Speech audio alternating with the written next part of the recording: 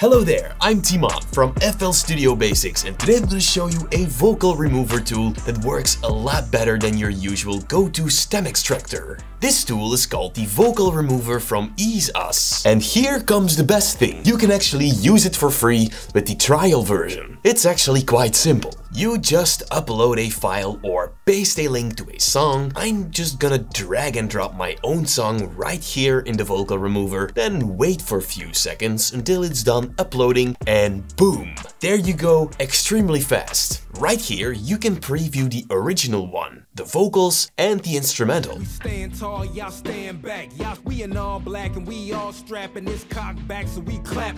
As you can hear, this is just perfect. You won't hear the instrumental leaking in the vocal track. I put in work just to get done. Dead over time, when the rent behind, I go get it every time. I got goals, I hit them, I turn corner. Same thing for the vocal. You won't hear the instrumental leaking out of the vocal track.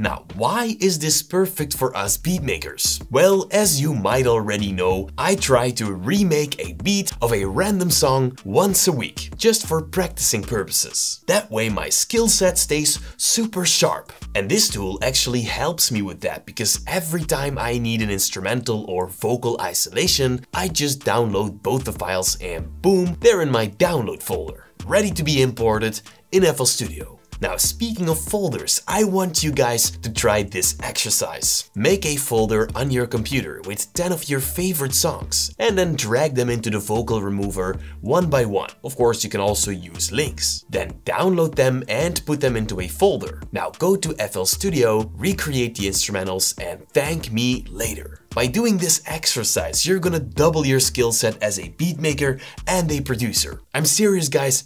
Try it. You just start by dragging the instrumental and the vocals straight into FL Studio. Of course, make sure the BPM is set up correctly. Then all you gotta do is mute the vocals and start by recreating the beat. You can then mute the beat and unmute the vocals to check how you're doing. Just go back and forth between the vocal and the instrumental. Now, if you want to cheat a little, Ease Us also has a stem splitter you can use for free to separate the bass, drums, and instruments. Exact same principle. Again, this will enhance your skills so much. Now, this tool can do a lot more than that. You can also use the enhanced processing feature. This is useful when you have a song recorded with a lot of background noise. This will make sure that your isolated track sounds as crisp and clear as it can possibly get. Ease Us Vocal Remover is using the latest AI models. It's always up to date and constantly getting better. You literally have unlimited power.